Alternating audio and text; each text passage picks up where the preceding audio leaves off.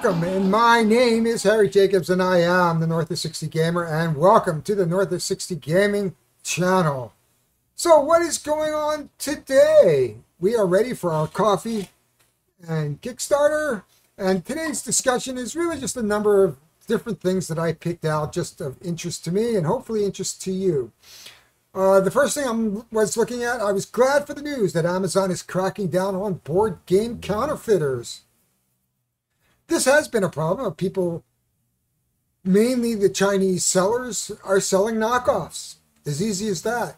It's easy enough for these counterfeiters to get the files and do a little off hanky-panky and create these counterfeit games and then sell them as a third-party seller on Amazon. One of the things you should look for, golden rule, caveat emptor, buyer beware. Another good one to look at is if a deal is too good to be true, it probably is. If you don't see any reviews or you see negative reviews for a third-party seller, I would probably want to steer clear of that. So just keep that in mind when you see these amazing prices. Chances are it's a counterfeit. You really want a counterfeit in your collection. It happens. I'm sure that you could send it back to Amazon, but by the time you open it and realize it's a counterfeit, Amazon is, I don't know what Amazon's going to do. I assume they will take it back. Some interesting stuff that I didn't realize. I just come across my Kickstarter updates today. A particular campaign just said, well, you know, things are going really good except for the fact that we don't have any cardboard at this point to do your counters. There is a cardboard shortage, and this is affecting production in the various plants that manufacturing plants over in China. They just can't get enough cardboard to punch our counters or create our counters.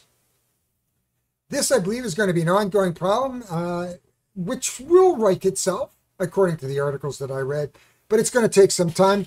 The biggest problem is that there's a lot of boxes going to Amazon, and a lot of people are not recycling them, and most of what we buy in terms of Panda would buy or a Chinese manufacturer will buy would be recycled cardboard that would be then used for counters. I think we're going to see increased costs to production because of this, as well as I think at this point, I would say that at this point in juncture, we're looking at campaigns now that are going to be 18 months in length from the time it's funded successfully. So be prepared to have your money tied up for a good 1.5 to 2 years now if you're funding something. Pretty good, not too bad if you're bagging 50, 60, but if you're bagging a $500 or $600 investment, that's a long time to have your money sitting with Joe Publisher. So just be careful what you do. You know, this is a crazy time, and there's so many games coming into the marketplace. Just spend your money wisely. I'm not saying you don't spend it, just spend it wisely. So what I'm really preaching is patience, especially with smaller publishers that may not get the attention that the bigger publishers might get from a manufacturer. Be patient. They will deliver your games. They want to deliver your games. You're just going to have to be more patient than usual. So please give your support to these publishers and designers on their games, and just be aware that things are going to be affected by these shortages of not only cardboard, but of the containers to ship them in and the ships to put them on. Lastly, just a quick note on Board Game Arena. I've talked about Board Game Arena before. Asmodee has taken them over, still being run by the same two partners, I believe, but with an oversight now through Asmodee. There are new games coming to that platform all the time. Pandemic has just been released. I've been playing a lot of Legends of Arnak.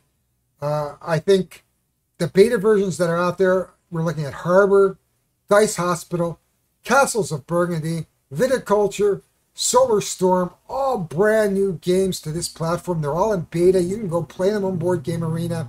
You do not have to have real people. Well, you do, because Board Game Arena connects you with real people.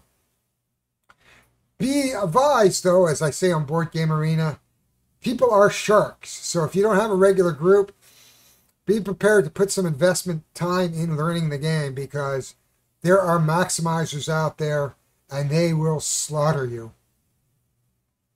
Digital board games. This is great. What's coming up? Concordia. If you live in a hole, pardon me, and if you don't have Steam, Concordia is coming to the Steam platform probably in the fall, I think November-ish. And there's a lot of awareness going on, and they're asking for help.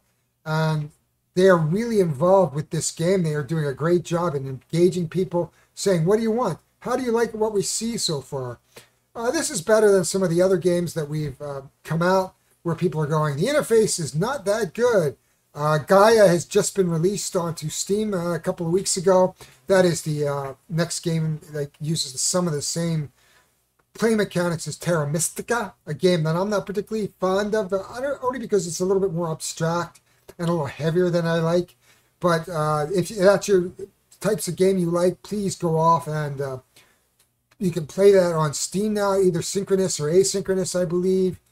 Other games that are out there is the Dominion, the deck builder. I believe that's in beta right now. It may have been released or is in early release. So you can play one of the premier deck builder games that are out there on the market today.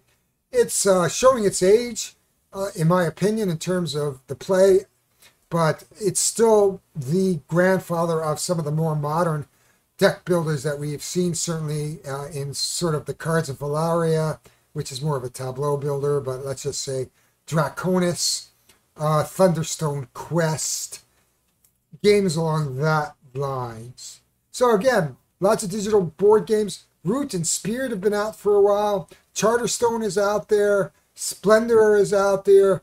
Fighters Realm, Space Realms is out there. Lots of really good board games. So you never really have to worry about finding somebody to play with. Anyway, that's all I've got for today. We're going to go down and do the Kickstarters. Please subscribe to my channel, like it, or hit the notifications. I do this every week. I do a quick 5 to 10 minute discussion, sometimes longer, and then some Kickstarters, trying to keep it to another 10 minutes, trying to keep it down to 20 to 25 minutes. It doesn't always work that way, but thank you for being here, and let's get down to Kickstarters right now. If you have any comments, put it down below. So let's start in with the Kickstarters. First up, Pulp Invasion X2. If you have not played Pulp Invasion, I highly recommend it. I bought it mainly because of the artwork. It is absolutely amazing. I remember the fantasy and science fiction magazines of the 60s and through the 70s. I love science fiction. This has a great narrative story. You fight some ultimate bad guys in each one of these solar systems looking for different things. This is a great game, and I highly recommend buying into it. If you don't own Pulp Fiction, it's 39 euros or about $56. You get all in, right? The core game plus the X1 and X2 expansions. I highly recommend it. It's just 12 bucks if you want it, or 12 euros, about $18 Canadian, if you just want to get into the game itself.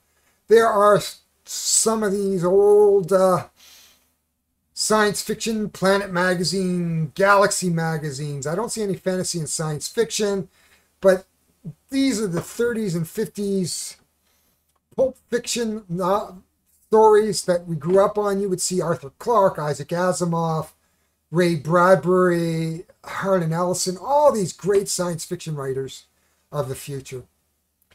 We have some unboxings. There's more captains. There's more vassals.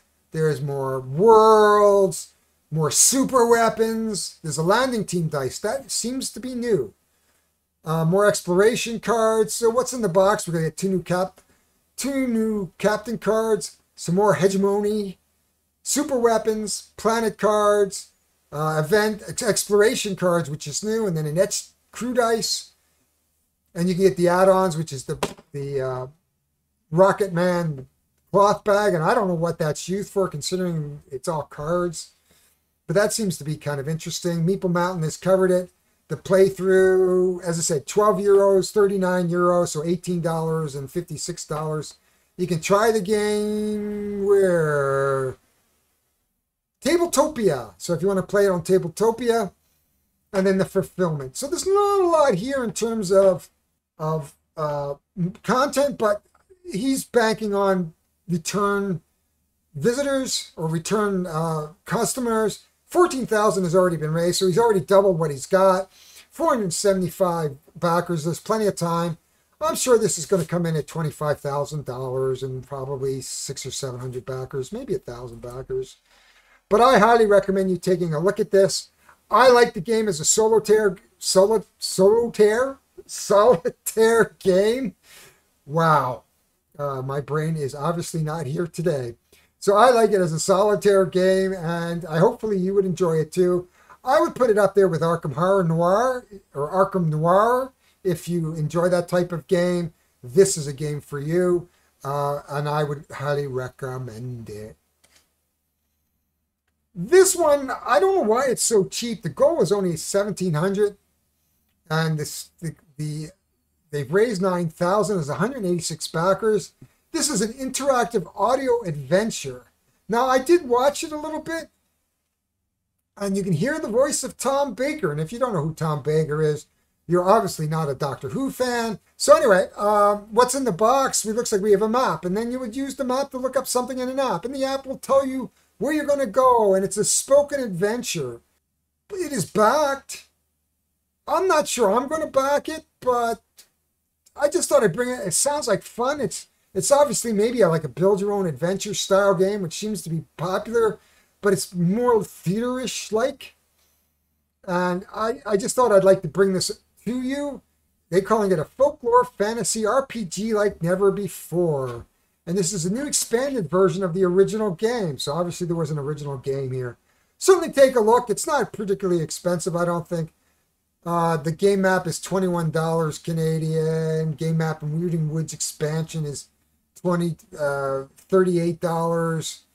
So if you have the original game, and obviously Oliver McNeil has backed a number of these, what has he done in the past? I did not look. I usually look at these through the lenses you look at. We have soundscapes. Now, he is a visual artist, as best I can tell. So this would be interesting. I may back it just because I'm curious. But I'm not sure at this point. So let's just put a reminder on there.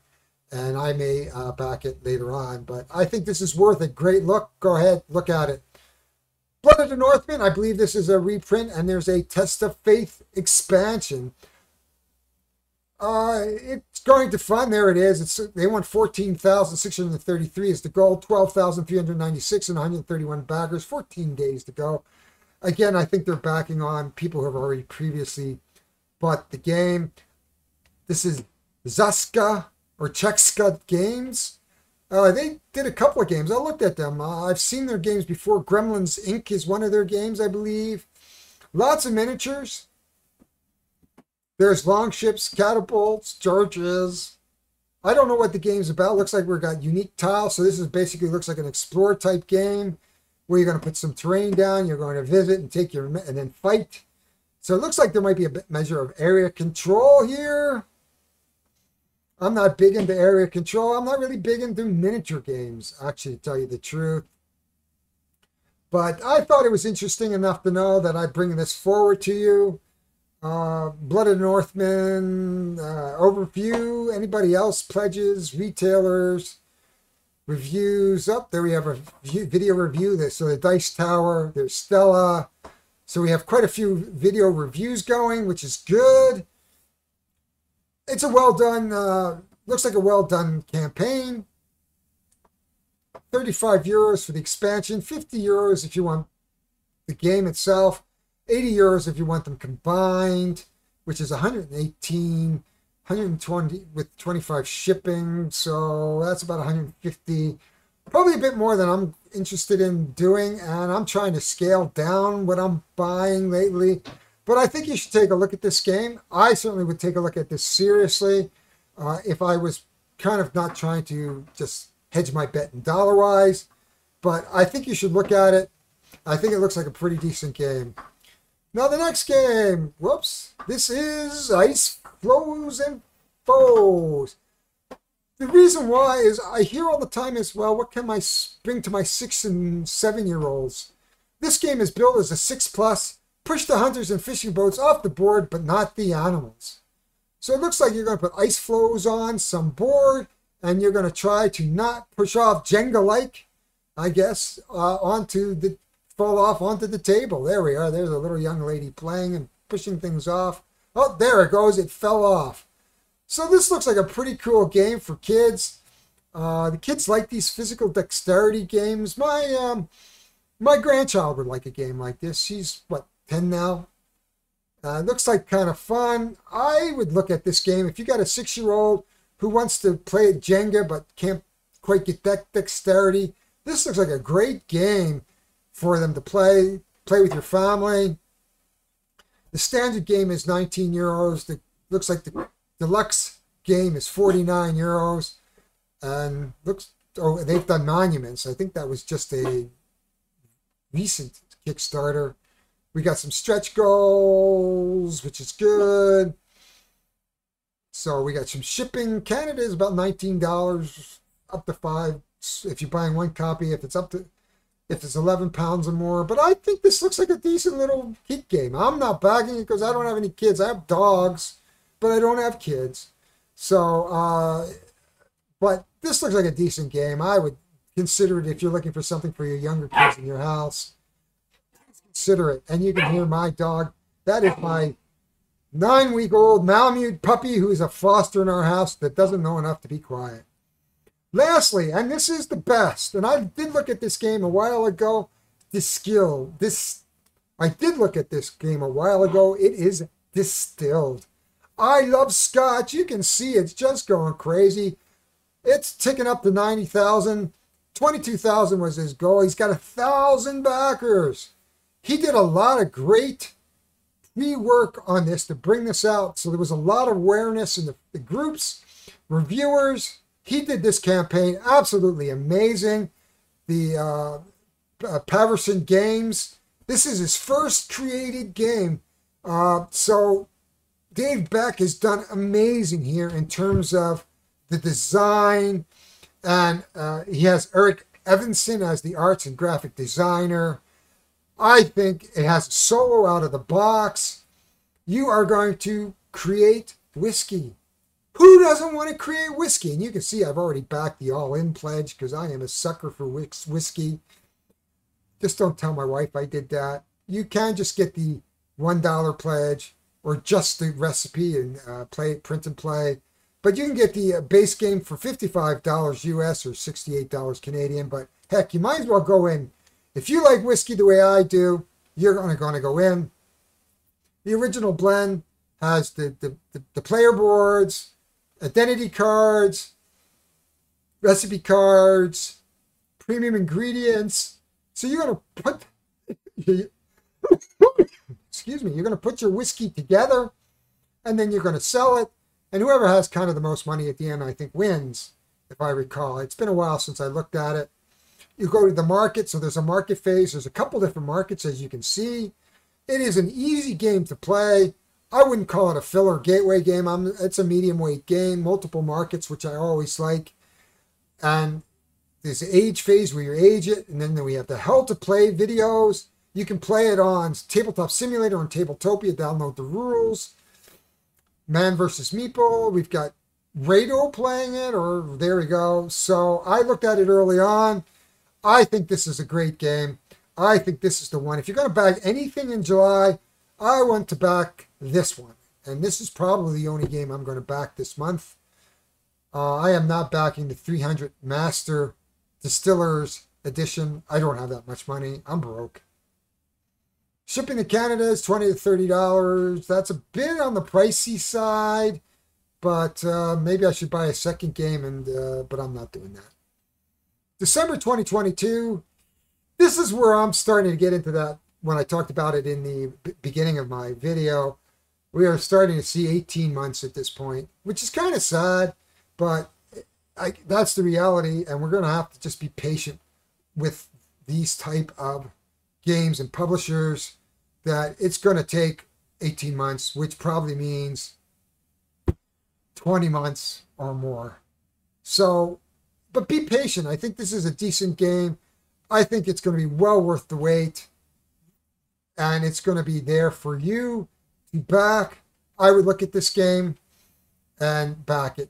And I think the components are great. I only saw the tabletop simulator, the Tabletopia version, and it was a prototype. So I highly recommend taking a look at Distilled and perhaps backing it. If I was going to recommend any one of those 5, I would say Distilled is the one you're going to want. I'm backing Pulp because I'm going to get the expansion. But that is all I have for you today. I thank you very much. Again, if you like my stuff, please like it. I really do appreciate it. Subscribe and hit notifications. With that, I'm going to enjoy the rest of the day. I have to go back to work. It is 12:30 and I have to go back to 1. Go back to work at 1. So I will see you all later. Thanks very much, folks. I will see you later.